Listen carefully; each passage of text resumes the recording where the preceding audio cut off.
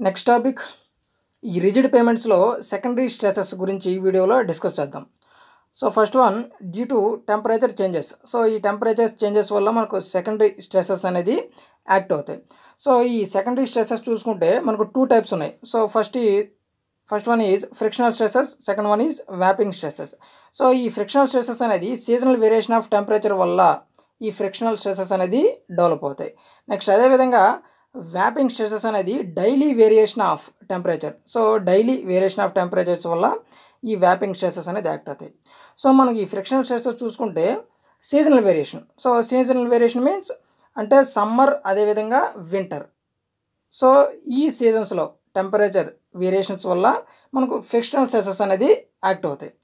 వ్యాపింగ్ stresses daily variation. So day time అదేవిధంగా night time. So ఈ variation ఒక single డేలో మనకు ఈ వ్యాపింగ్ స్ట్రెసెస్ అనేది యాక్ట్ అవుతాయి. సో ఫస్ట్ మనం ఈ వీడియోలో ఫ్రిక్షనల్ స్ట్రెసెస్ గురించి డిస్కస్ చేద్దాం.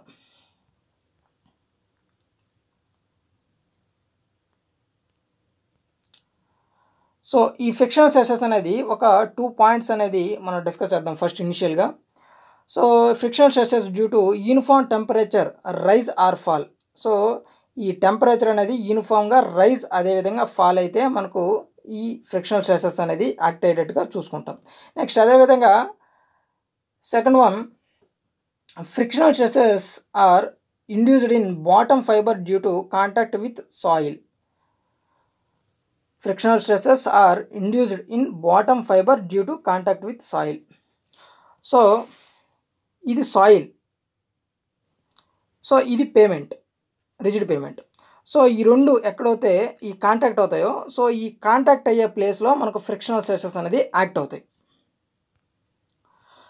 సో ఫస్ట్ మనం ఈ ఫ్రిక్షనల్ స్ట్రెసెస్ గురించి డిస్కస్ చేస్తే ఇది సీజనల్ వేరియేషన్. అంటే ఫస్ట్ మనం సమ్మర్ అదేవిధంగా వింటర్లో ఈ ఫ్రిక్షనల్ స్ట్రెసెస్ ఏ విధంగా యాక్ట్ అవుతాయో డిస్కస్ చేద్దాం. సో ఫస్ట్ వచ్చి ఈ సమ్మర్. సో ఈ సమ్మర్లో చూసుకుంటే సో ఫర్ ఎగ్జాంపుల్ ఇది పేమెంట్, ఇది లెంత్, ఇది విడ్త్ అనుకున్నాం.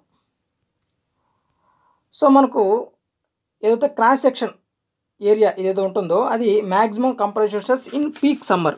సో పీక్ సమ్మర్లో ఈ మ్యాక్సిమం కంప్రెసివ్ స్ట్రెసెస్ అన్నమాట ఇది. సో ఇక్కడ ఈ సమ్మర్ ఈ సీజన్లో మనకు ఏదైతే ఫ్రిక్షనల్ స్ట్రెసెస్ అనేది టువర్డ్స్ అంటే ఇన్నర్ సైడ్కి ఈ విధంగా యాక్ట్ అవుతాయి అనమాట. సో అంటే లైక్ కంప్రెషన్, ఓకేనా. సో ఇది friction F value frictional stresses. Next అదేవిధంగా వింటర్. సో వింటర్ మనకు ఇంపార్టెంట్ అనమాట. ఈ ఫ్రిక్షనల్ స్ట్రెసెస్ అనేది వింటర్లోనే ఫెయిల్ అవుతాయి. సో ఇది ఇంపార్టెంట్ మనకు ఈ వింటర్ కండిషన్. సో మనకు ఈ క్రాస్ సెక్షన్ ఏరియా సో ఈ విధంగా ఉంటుంది ఈ వింటర్ ఈ సీజన్లో.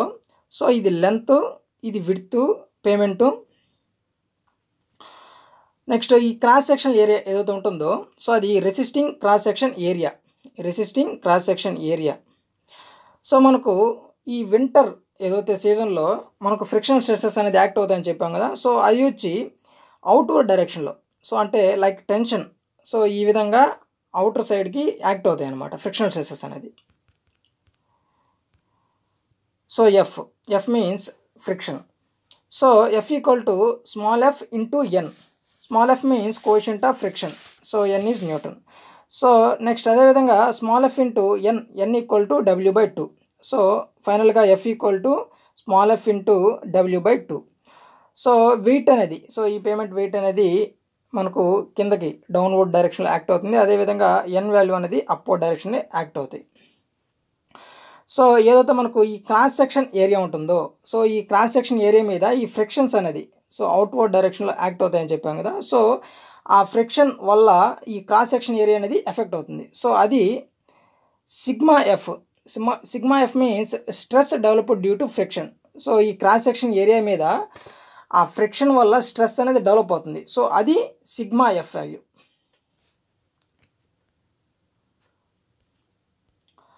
So frictional force equal to resisting force. So ఎంతైతే ఆ పేమెంట్ మీద ఫ్రిక్షనల్ ఫోర్స్ యాక్ట్ అవుతుందో సేమ్ అంతే అమౌంట్తో రెసిస్టింగ్ ఫోర్స్ కూడా యాక్ట్ అవుతుంది. So frictional force equal to resisting force. So frictional force so ఇందాక మనం డిస్కస్ చేసినట్టుగా F into W/2. So resisting force sigma F. Sigma F. So resisting cross section area. So ఏదైతే మనకు cross section area resisting చేస్తుందో so అక్కడ develop అయ్యే stresses అనమాట sigma F. So ఇక్కడ W. So W means F into W equal to gamma C into L into B into H. Gamma C means unit weight of concrete. Unit weight of concrete. So unit weight of concrete equal to 2400 kg/m3. So దీన్ని మనం కిలోమీటర్లో convert చేస్తే 24 kN/m3. Both RCC and CC. So రిన్ఫోర్స్డ్ cement కాంక్రీట్కి రెండుటి కూడా unit weight of concrete అనేది same value. Next L means length of payment, B means width of payment, H means height of payment. So height means thickness of payment. So మనకు ఇక్కడ sigma F into B into H resisting cross section area.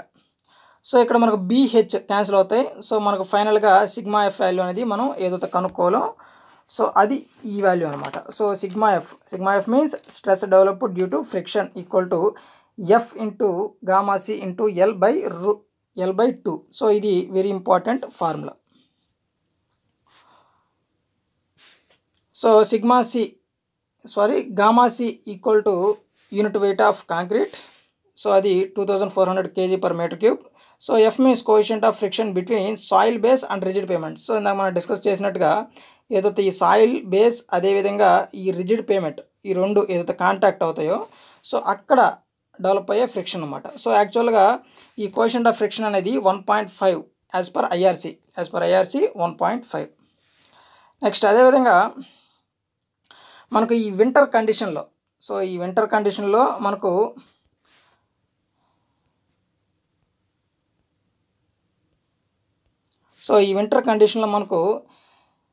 ఈ payment మీద act అయ్యే force అనేది outward direction. So outward direction అంటే ఇక్కడ tensile stresses. So out side act అవుతుంది కాబట్టి టెన్సైల్ స్ట్రెసెస్. సో ఈ టెన్సైల్ స్ట్రెసెస్ అనేది రెడ్యూస్ చేసేదానికి కొన్ని మనం అజంప్షన్స్ అనేది తీసుకోవాలన్నమాట. సో వాటి గురించి ఇక్కడ డిస్కస్ చేద్దాం.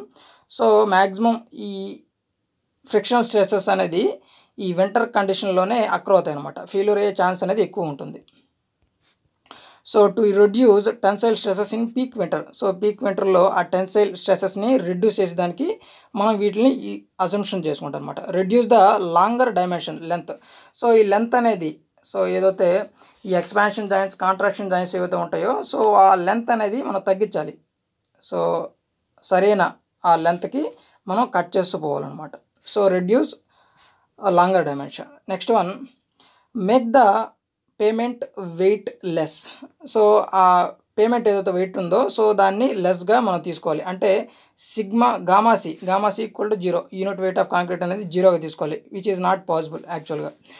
Next one before placing concrete A polythene sheet is compulsory on soil base which reduce friction and also avoid loss of water in to the soil.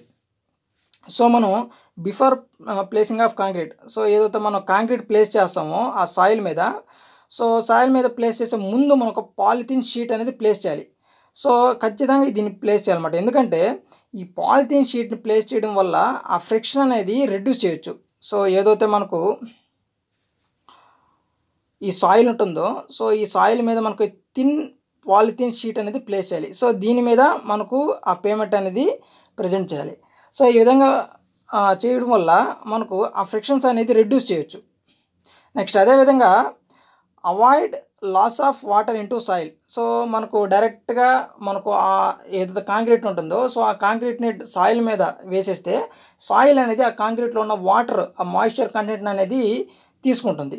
So ఈ విధంగా దాన్ని ఆ లాస్ ఆఫ్ వాటర్ని మనం అవాయిడ్ చేయాలంటే polythene sheet వేసామనుకో ఆ soil అనేది ఆ కాంక్రీట్ ఏదైతే ఉంటుందో సో కాంక్రీట్లో ఉన్న మాయిశ్చర్ని తీసుకోదన్నమాట. సో ఈ విధంగా మనకు ఈ పాలిథిన్ షీట్ అనేది యూజ్ అవుతుంది. నెక్స్ట్ అదేవిధంగా 4th point construct the payment close to winter. So మనకు ఈ వింటర్లో ఆ కన్స్ట్రక్షన్ ఏదైతే పేమెంట్ కన్స్ట్రక్షన్ చేసేటప్పుడు so that reduction of temperature from construction temperature will be lesser. If this is not possible construct during knight of summer. So ఇది possible ఇలాంటి condition possible కానప్పుడు మనకు సమ్మర్ నైట్లో ఆ పేమెంట్ రిజిడ్ పేమెంట్ కన్స్ట్రక్షన్ చేస్తే మనకు maximum ఏదైతే మనకు టెన్సైల్ స్ట్రెసెస్ అనేది రెడ్యూస్ అయ్యే ఛాన్స్ అయితే ఉంటుంది. Next one, rigid payment fails winter only. So ఈ రిజిడ్ పేమెంట్స్ అనేది ఓన్లీ వింటర్లోనే ఫెయిల్ అవుతాయి. So like Asma patient. So Asma patient అనేది వింటర్లో చాలా స్ట్రగుల్ ఫేస్ చేస్తాడు. అదేవిధంగా రిజిడ్ పేమెంట్స్ కూడా సేమ్ వింటర్లోనే స్ట్రగుల్స్ అనేది ఫేస్ చేస్తాయి. ఇక్కడ స్ట్రగుల్స్ అంటే ఫెయిల్ అనమాట, డైరెక్ట్గా ఫెయిల్ అవుతాయి. Next one, frictional cracks. So ఏదైతే మనకు రిజిడ్ పేమెంట్ తీసుకుంటే, సో ఇది H means height, B means width, L means length.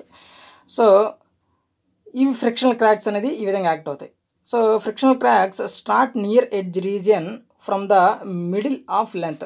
So ఏదైతే మనకు ఈ లెంత్, ఈ పేమెంట్ యొక్క లెంత్ ఉంటుందో, సో ఈ లెంత్ మిడిల్లో మనకు ఫ్రిక్షనల్ క్రాక్స్ అయితే యాక్ట్ అవుతాయి అనమాట. ఏది ఎడ్జ్ రీజియన్లో.